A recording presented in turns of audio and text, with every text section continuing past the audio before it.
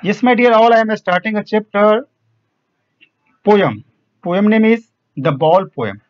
जैसे यहाँ पर द बॉल राइट किया हुआ है, बताया जा रहा है, पोएट ने बिल्कुल वैसे ही द बॉल के बारे में बताया, जो बॉल आप पसंद करते हो, खेलने में आपकी बहुत पसंद थी, वो पसंद की चीज यदि कभी आपकी लॉस्ट हो जाती है, खो जाती है, तो उससे कीमती बॉल भी आपको पसंद नहीं आता है और आप चाहते हैं कि वही बॉल आपको मिले। और यहीं पर यह जो जॉन बेरी मैन ने बताया, ये पोएट बिल्कुल बहुत क्लियर कट बताया एक बच्चे किस तरह से वो मनपसंद चीज को ही खुद चाहता है, बल्कि उसके अच्छा भी रहे या दूसरा बॉल उसे पसंद नहीं है। What is the ball boy now who has lost his ball? What what is it to do? I saw it go.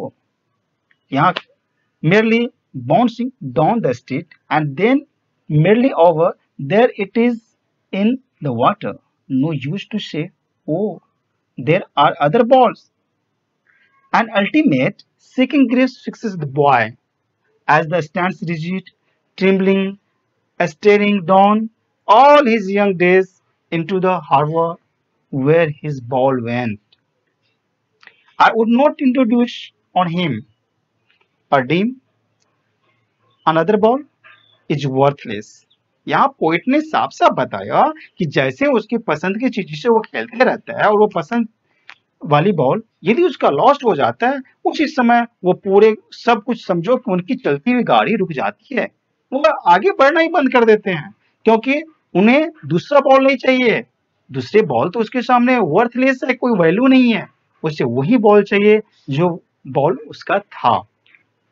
Now he senses first responsibility in a world of possessions, people will take balls. Balls will be lost always, little boy. यहाँ बता गया लोगों को भी अपनी अपनी responsibility होनी चाहिए। जिस तरह से किसी एक छोटे से बच्चे का बॉल खो जाता है, पसंद का चीज खो जाता है और वो वही बॉल चाहते रहता है, उनकी मन यही रहता है कि जो बॉल मेरा लॉस्ट हो गया वही बॉल मिले मिले और उसके जगह पे कोई दूसरा बॉल नहीं चाहता है।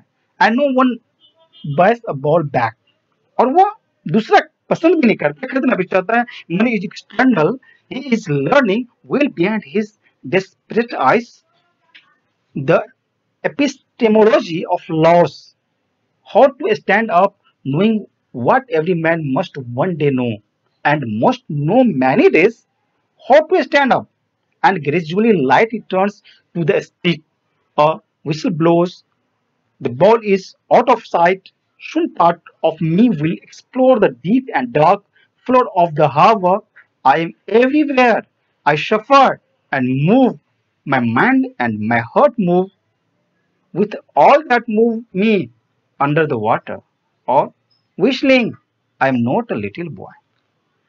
मैं ये मानता हूँ कि आप छोटे नहीं हो, लेकिन आपका जिस तरह से छोटे बच्चे का बॉल हो जाता है पसंदीदा चीज, तो वो दूसरा नहीं चाहता है, वैसे ही अभी भी लोगों के मन में जो पसंद की चीज खो जाती है, तो उसके सामने बाहर की या तो पैसे रुपये जो भी हम मॉनेटरी वैल्यू से कितना भी हम दे दें, कुछ भी उसके बराबरी का चीज दे दें, वो पसंद नहीं आता है, क्योंकि उसे वही चीज पसंद आता है जिसे वो चाहता है।